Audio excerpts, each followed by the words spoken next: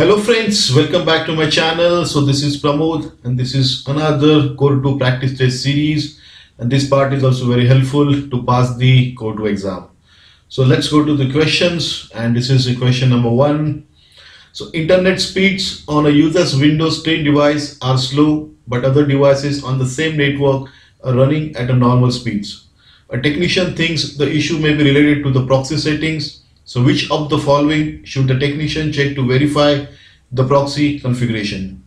Option A is network and sharing center. Option B is internet options. Option C is firewall settings. Option D is system settings. And the correct answer for this question is option B, internet options. So let's check the explanation. So explanation is to verify the proxy configuration on Windows 10 device, a technician should check internet options. Because internet option, this is the classic location for managing proxy settings in Windows accessible through the control panel. That's why the correct answer is B, internet options. So let's move to the next question. And the next question is, a user's Android phone has been randomly restarting. A technician investigates and finds several applications have been installed that are not available within the standard marketplace. So which of the following is most likely the cause of the issue? Option A, the OS update failed. Option B, the user downloaded malware. Option C, the device is in developer mode. Option D, the over-the-air carrier update failed. And the correct answer for this question is option B, the user downloaded malware. So let's check the explanation, and the explanation is malware is a malicious software that can disturb the normal functioning of a device, including causing random restarts. So installing apps from outside the official app store significantly increases the risk of downloading malware, as the sources often distribute untrusted applications. That's why the correct answer is B, the user downloaded malware. So let's move to the next question. The next question is, a technician is troubleshooting a PC that will not run Windows Defender. So Windows Defender has been disabled and no other antivirus is installed on the PC. So which of the following would have caused this issue? Option A is a ransomware. Option B is a rootkit. Option C is a spyware. And option D is a keylogger. And the correct answer for this question is B, rootkit. So let's check the explanation. And the explanation is, a rootkit is the most likely cause for Windows Defender to be disabled and not able to be re-enabled, as rootkits can deeply infect a system and modify its core functions, including security settings. That's why the correct answer is B, rootkit. So let's move to the next question. Next question is, which of the following is a technique used by a threat actor to engage and obtain information via telephone call? Option A is a phishing. Option B is a smishing. Option C is a tailgating. Option D is a wishing. And the correct answer for this question is option D, wishing. So let's check the explanation. So the technique used by a threat actor to engage and obtain information via telephone call is wishing. And the explanation is, wishing stands for voice phishing and refers to the act of using a phone call to trick someone into revealing sensitive information. That's why the correct answer is D, wishing.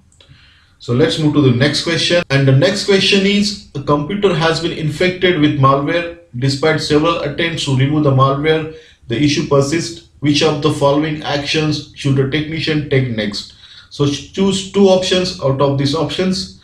The first option is A, reimage the computer. Next option is restore the computer using the last known good backup. Option C is a remove the computer from the network. Option D is a put the computer in safe mode. Option E is a verify the file consistency. And option F is enable the system firewall. So let's check the explanation. And the explanation is, the best action to take next are reimage the computer and remove the computer from the network. So reimaging the computer, this is a drastic measure but can effectively wipe out malware by reinstalling the operating system and restoring it to a clean state.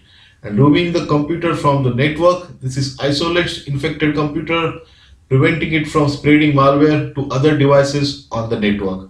That's why the correct answer is A and C, that is re-image the computer and remove the computer from the network. So let's move to the next question. Next question is, a user receives a message on a PC stating it has been infected by malware. A technician runs a full scan on user's machine and detects no malware. So later that day, the same message reappears. Which of the following steps should a technician take to restore the system to regular functionality? Option A is a check for Windows update. Option B is a re-image the computer. Option C is a enable Windows firewall. Option D, run run system file checker. And the correct option for this question is option B, re-image the computer. So let's check the explanation. So re-imaging, this means reinstalling the operating system and restoring the computer to its factory state, which can often eliminate persistent malware issues that might not be detected by regular scans. That's why the correct answer is B, re-image the computer. So let's move to the next question.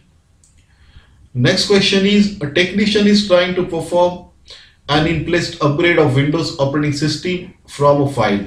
When the technician double-clicks the file, the technician receives a prompt to mount a drive. So which of the following file types did the technician download? Option A is a .msi, option B is a .iso, option C is a .zip, option D is a .exe. And the correct option for this question is option B, .iso. So let's check the explanation. So an ISO file stands for image file format, is a disk image file that contains a complete copy of CD, DVD or other optical media. When you double click an ISO file, your operating system typically prompts you to mount if it has virtual drive, allowing you to access the contents of the image as if it were a physical disk. This is exactly what is needed to perform in-place upgrade of a Windows operating system from a downloaded image file. That's why the correct answer is B, .iso. So let's move to the next question. Next question is, a change was introduced in the company's DNS server, but local workstations have not applied it yet. So which of the following commands should the help desk technician use to force the workstations to immediately apply the change? First option is nslookup, next option is netstat, next option is traceRT, and last option is ipconfig. And the correct answer for this question is option D, ipconfig. So let's check the explanations. So the ipconfig command to force a workstations to immediately apply a DNS change is ipconfig/flush DNS, and the explanation is ipconfig/flush DNS.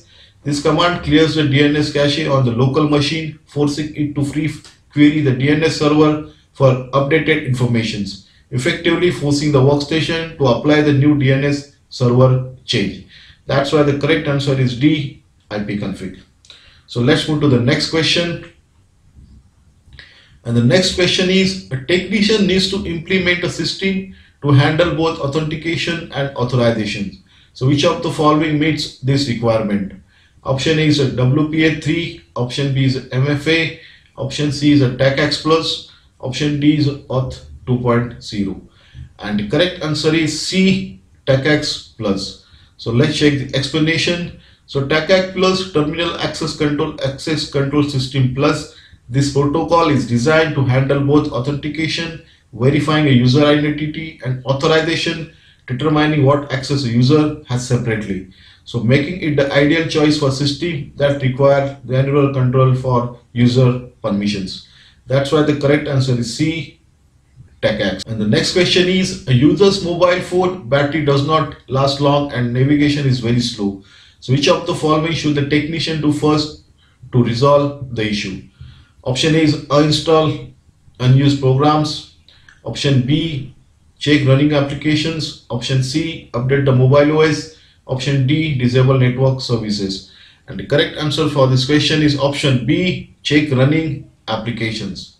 And the explanation is, the technician should first check running applications because background apps can significantly drain battery and slow down phone performance, making it the most logical first step to address both battery life and navigation issues. And explanation is checking running applications, identify and closing apps that actively using resources like CPU, RAM and battery can quickly improve phone performance and battery life. That's why the correct answer is B, check running applications. So let's move to the next question. So I hope you are enjoying this video and this part has been completed. Study hard, good luck and thanks for watching. I will upload next part shortly. If you like this video, please don't forget to subscribe the channel to see more video like this. Thank you.